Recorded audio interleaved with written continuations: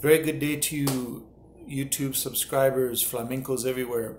This is Jason Martinez, and I'm sure you're familiar now with my previous video studies where we really delved into technique. And now I want to shift the focus of this study, now that I'm returning to this channel and working on tools, primarily expressive tools. And also I want to give you little tidbits that will help connect the dots, because you can be in the studio for a long time studying, working on your technique, but then you get together musicians, you get together to perform, and that's a whole nother story. So hopefully now this little study will give you some more context that'll help you connect the dots a little bit. So today what I'm going to talk about is how you use different parts of the body to say different things. And we're going to take one simple marking step, what we call marcajes. This is por bulería. So you want to think we're marking basically in threes, or actually sixes in this case. So let's begin. True to form, we're going to do this in our living room. I don't even have my flamenco shoes on or workout clothes. I just want to continue to communicate to you that you don't need all of those things all the time to work on your flamenco dancing. You can just work on movement, and it doesn't even have to be percussive per se. So let's get started. Let's take a simple step like out and in. So this would be 12, 1, 2, 3, 4, 5, 6, 7, 8, 9, 10. 12, 3, 6, 7, 8, 9, 10. Just taking the foot out and back in. So it's 1, 2, 3, 1, 2, 3 if you prefer. 1, 2, 3, 1, 2, 3. Okay, now a couple of things to notice. If I'm marking and I have a good position here, so I'm going to mark same side. So the same arm that's out is the same foot that's going to step out. So I'm going to come out 1, 2, 3, 1, 2, 3. 1, 2, 3, 1, 2. 1, 2, 3, 1. Now, if I stand perfectly still and sit in my back hip, that's one expressive tool. That's like just staying put and being solid into your hip and just striking a pose in a way. It's not that I'm just being static, but I'm not doing a ton of moving yet, because this is maybe when the music is not crescendoing and it's not intense just yet.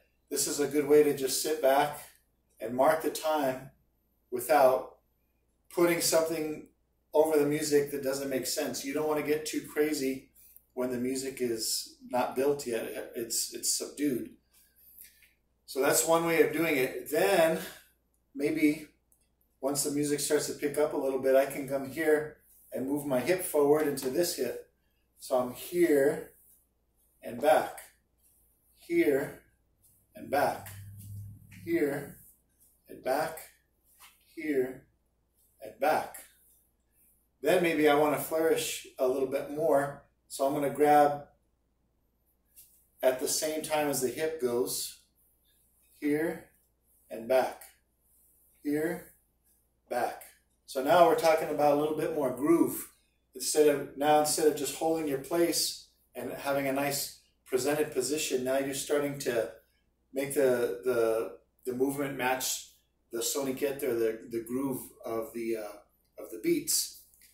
So maybe on top of that now, maybe I don't want to do this anymore. Maybe I want to do something a little bit more stylized, a little bit more large. So I could come here and keep this movement going, the hand and the hips together. But I want you to take a look at what happens maybe when I don't bring the arm down. What if I'm here and I'm just here and I let my hip go? So suddenly now the focus of what I'm doing is now on the hips. And maybe that's something you want to experiment with, because this one simple marking step can take many forms. So when you're doing your own study, I want you to really Concentrate on changing it up. Think of all the different ways you can do this one step. You can go same side for 2, and then here for 2 if you wanted to. So you're elongating the movement before some crescendo happens. So as simple as the step seems, there's a universe unto itself within that one step. So I want you to really concentrate. So just to practice holding a good position and letting your hip rock back and forth as you sit into that supporting leg. So if I'm here, 1, 2, 3, 1, 2, 3. Oh, I'm sorry, that's dangles. 1, 2, 3, 4, 5, 6. 1, 2, 4, 5, 6. 1, 2, 3, 4, 5, 6. 1. Then throw in the hip. 1, 2, 3, 4, 5. 1, 2, 3, 4. 1, 2, 3, 4, 5, 6. 1, 2, 3, 4. Throw in the hand with the hip. 1, 2, 3, 4, 5, 6. 1, 2, 3, 5, 6. 1, 2, 3. 1, 2, 3. 2, 3. Now, try here and let just the hip go and corner your body. Don't even bring the arm down. 1, 2, 3. 1, 2, 3. Out here for men. 1, 2, 3. 1, 2. 1, 2, 3. 1, 2. 1, 2, 3. 1, 2. 1, 2, 3. 1. All different, very, very different forms of expression using one simple marking step. We'll continue to explore these kinds of ideas and get into some more of the philosophy that'll help you connect the dots in future videos. Please subscribe. Please turn on your notifications so every time I post another video, you're made aware of it and you can go right to it and get right back into your studies. This is Jason Martinez, Tucson, Arizona. Thank you very much.